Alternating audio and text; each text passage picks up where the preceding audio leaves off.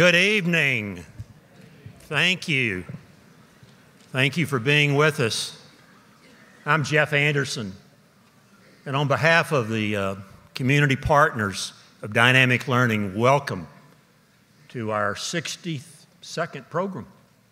We're glad you could be with us this evening, and we actually call these classes, so I hope you enjoy coming back to class. Without further ado, let's get to the program. We're excited. You know, Apollo is the greatest peacetime technological achievement in human history. I didn't say that, but it's all over the internet. We hope it's not fake news, but I think it's pretty true, right? Tonight we introduce 6 men who we know were pioneers. They were there in the infancy when it was a cow pasture right outside of Houston.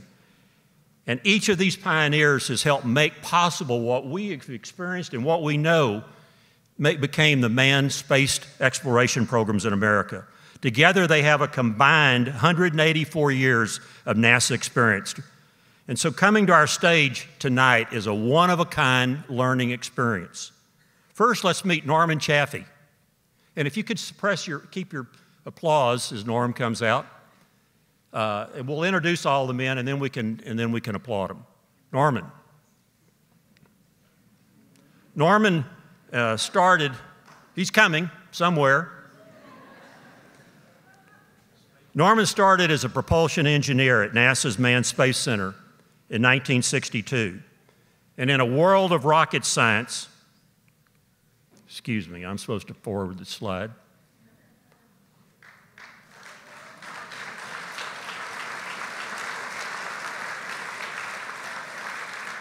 Norman's the one who attacked the problems where the thrust was important and the propulsion needed to happen. He spent 36 years, and he contributed to every single part of the NASA program that we now call our space exploration. Norm's thankful for those years, and he says in a sly but a Norman-type way that he's so thankful and he's so appreciative that the American taxpayer paid his way to enjoy all those years. He's a real live rocket scientist right here on our stage tonight, and he's mentored, since he retired, thousands of kids and teachers as an education disciple. Now meet Tom Moser.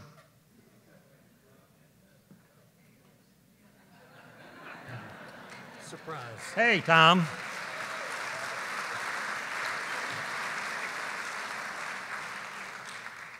Tom is the systems specialist. You didn't know Tom looked that young at one point, did you? And Tom is the guy that is responsible, as you'll see much more in this program, for the American flag that actually became such a symbol of our success in space that was placed on the moon.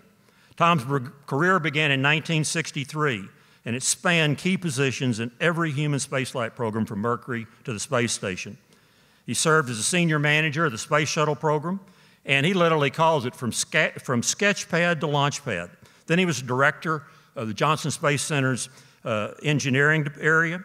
He moved to Washington, where he became the first director of the Space Station program. He's a distinguished alum of the University of Texas College of Engineering, and he is the man most responsible for making what we're going to enjoy tonight. Thank you, Tom, possible.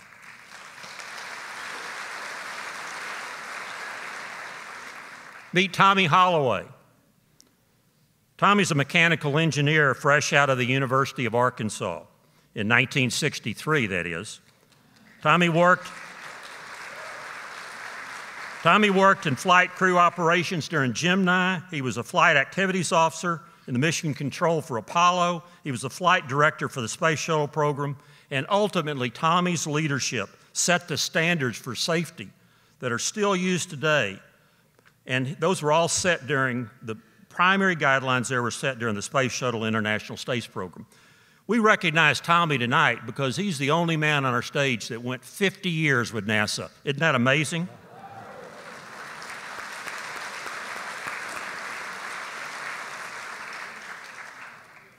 Tommy, you haven't aged that much. All right, meet Gerry Griffin.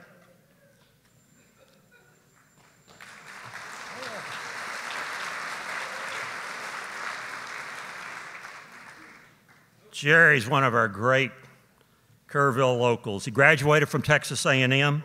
He later served on the Board of Regents of the university. We have a hook'em going over here, okay. But there's been a little competition, all right, but these guys love each other, I know. After serving in the Air Force, he joined Mission Control in 1964. He served as the flight director for every Apollo manned mission, from Apollo 7 to 17. Of the 6 manned landings on the moon, Gerry was the flight director for half of them. After Apollo, he went and became deputy director at the Kennedy Space Center in Florida, and then he returned to Houston as the director of the Johnson Space Center, where he'd begun in a cow pasture, if I remember right. Still a very busy man, he just arrived in from Los Angeles, where he helped advise and work on a theatrical production about Apollo 11 that premiered last night next to the Rose Bowl in a special theater. Thanks for joining us, Gerry.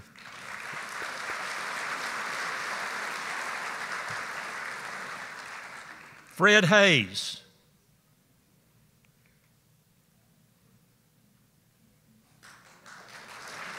Fred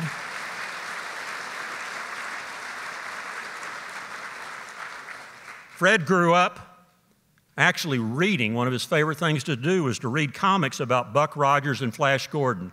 Little did he know that he would become a real-life space hero himself. He holds the existing record for the furthest distance ever traveled by man from the Earth. After 7 years as a NASA test pilot, he joined in the astronaut class of 1966. He served on the backup crews of Apollo 8, 11, and 16. He flew as the lunar module pilot on Apollo 13. That's the mission where failure is not an option became synonymous with the American space program. Later, he served as commander on several test flights on the Space Shuttle Enterprise. You'll see later that it was launched from a 747. Amazing. He's been portrayed on the silver screen in the film Apollo 13 and in HBO's From the Earth to the Moon. And he just flew in this afternoon from New York City, where he's been at a Christie's auction, and last night he was auctioned off for a dinner in New York City. Thanks for being here, Fred.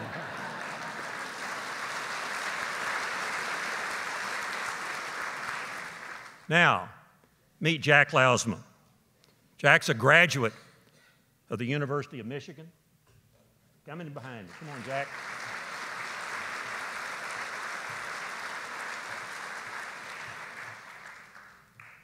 Jack's a latecomer to not just to the program tonight, but to the Hill Country.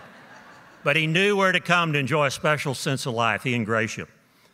Jack was a pilot in the Marines when he got a call from Alan Shepard inviting him to join the original 19 Apollo astronauts. As Jack says, pretty cool or pretty fast company for a 30-year-old.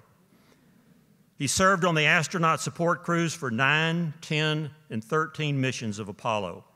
He piloted Skylab 2 for 60 days in 1973, the first time humans had ever lived at zero gravity for 2 months in space. He's a living miracle, or a medical miracle. He later commanded the 13th orbital flight test of the Space Shuttle Columbia. Jack was serving as the capsule commander at Mission Control when Commander Jim Lovell radioed the Mayday message, "Houston, we've had a problem here." We're going to focus on Apollo 11, the 50th anniversary of that great event, and to touch on some of the things that led up to it, some of the early flights of Mercury, Gemini, and then talk about some of the programs that followed. But the focus tonight is on Apollo 11. So sit back, enjoy it. We're trying to get through this thing as quickly as we can, and we do have an intermission, I believe. I want to, and I think that Jeff mentioned it, but once again, thank these guys that came up here. Fred Haise came in he landed in San Antonio this afternoon about 1 o'clock after being in New York City. Got to go back to Houston and the Cape and about 20 other places between now and the 20th. Gerry got up at 4 o'clock this morning in Los Angeles to get here. Tommy Holloway, Norm Chaffee came in from Houston. They hated to leave that traffic, but they came up anyway. They say, and then Gerry, then Jack and I, we're Sluffers. We live here, so it like some of the others. But anyway, thank you guys. One other person that hoped to be here, they couldn't, and that's the boss of all of us, and that's Chris Kraft. And Chris is 95 years old. Right now he's in the hospital. He fell and broke some ribs, but he'll be back, I think. But he really wanted to be here with us when we did this 3 or 4 years ago. He was on the stage with us. So anyway, we all admire our boss, Chris Kraft. Go to the next slide, if you will. So it mentioned that we grew up in a cow pasture. There's literally, I couldn't find one of the pictures of the cows that were in that picture before. This is 1962, I think, the picture on the left. That's what the Johnson Space Center looked like then. It's called the Manned Spacecraft Center. The thing that was, this will never be repeated in our lifetime, for a bunch of people to live in a remote location, literally. Grocery stores were 10 miles away. We didn't have any of the conveniences. Our families were growing up, but we had this dude that said, put a man on the moon. So we put our heads down and we focused on that. And we literally grew up as a community, okay, that won't be happening again in our lifetime, to face a technical challenge like that, but still to share all the day-to-day problems with doing it. Probably the guys that did the atomic bomb did that, but they couldn't talk about it. So here's what it looks like in the right-hand side. It's a big metropolis. Everything down there now is solid homes and a vibrant community. Next. Well, I got back and I got into another photo squadron, and I was driving off the base one evening, and on the weekend gave you a newsletter, a base newsletter, 4 pages. On the front page it says, NASA's looking for new astronauts. Any Marine pilot with these qualifications is invited to send an application to come down to the Marine Corps. And I thought, John Glenn, I thought this was don't call us, we'll call you kind of thing. But here it is. And I thought, well, I said to myself, 10,000 people are going to apply. I'll never make it anyway, but I'd kick myself forever if I didn't try when I had a chance. I thought all of that before I got home. And I got home and I said, honey, she's out here. How would you like to be an astronaut's wife? She says, yeah, I'd really like to do that. Let's do that. And I thought, what? I found out later she thought the same thing I did. 10,000 people apply, never make it anyway. Why start an argument? So I had to go through, send in my physical application and so forth, and you couldn't be more than 6 feet tall at that time, and a few other requirements. And I came back, and the commandant said, you're 6'1". I said, no, sir, I've never been that tall. That must be a mistake. 2 flight physicals in a row say you're 6'1". I said, well, I bet I'm not 6'1". How about if I could make another measurement? So I found out that when I stood up against the door, I was 6'1". Mm-hmm. But in the morning, that was 6'1". But at night, I was about 5/8 of an inch shorter. And so I finally went and got a measurement, and I did jumping jacks all day long. And I got the measurement, and I came in at 5'11" and 7/8.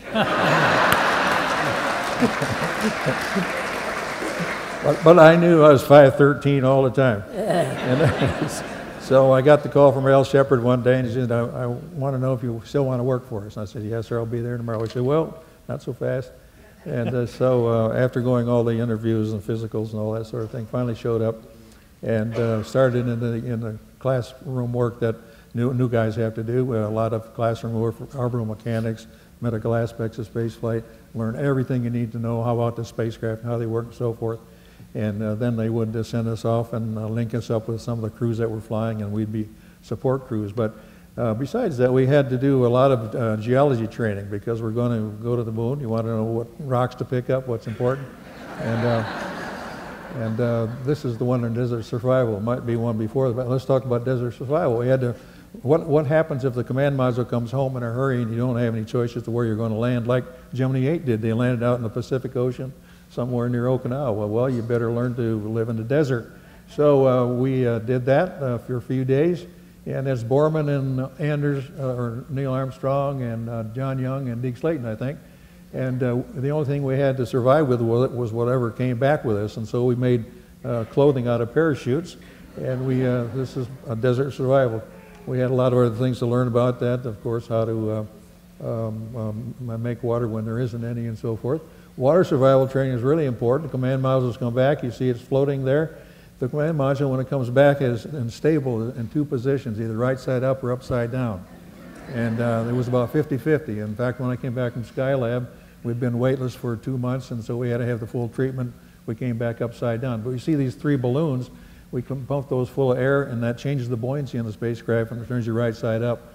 And then you get in the raft without falling in the water, and you have to be very careful there. But one of the things that can happen is one of those balloons don't work. Then you're upside down and you can't get out. So what we would do is we would take the, go back to the next one. Yes, sir. First one, please. We would take the hatch out of the tunnel and let the water come up, and there would be an air pocket above our heads and between us and the heat shield. And then we swim down through the tunnel and come back up the outside. And we practiced that, and that was the easy stunts, particularly if you've been in space for a while. But that's part of the water survival training. Next one, we talked about the desert. Let's go on to the next one, please. Jungle survival. Also, we might come down in the jungle, and we did jungle training in Panama. And so we lived in hammocks. It rained all the time. Remember that, Fred? And we laid in hammocks and found something to eat best we could. We divided up on three-man teams. And then we also were trained to deal with the local people. Once you were found out in a survival condition, you might be among people that you didn't recognize, and they might not recognize you. So we got into the river and floated down, and we ended up at this guy's village. It's Antonio, wasn't it? I think Fred, his name was Antonio. He was the chief of the tribe, and so, well, there's Fred in the background there, and all of our group. And so this was a part of our jungle survival training. Next, please.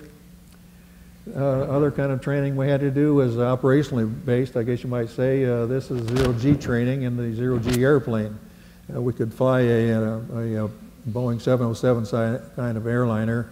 The pilots would fly it up and then over the top and fly it so it was zero gravity inside. And we could then float around for about 20 to 30 seconds. And then the pilot had to pull it out, and we all hit the deck and 2G pull out, and we just go into the next parabola like a porpoise. And after a while, some folks didn't feel so good after a while, and that's why it got called the vomit comet. And I remember doing 75 of these things one trip, and after that you get kind of numb. But here's Dave Scott, and I think that's probably Neil Armstrong in the left seat of the Gemini, and Dave Scott's getting ready to go out and do his spacewalk, and so he's practicing this in the zero-G airplane.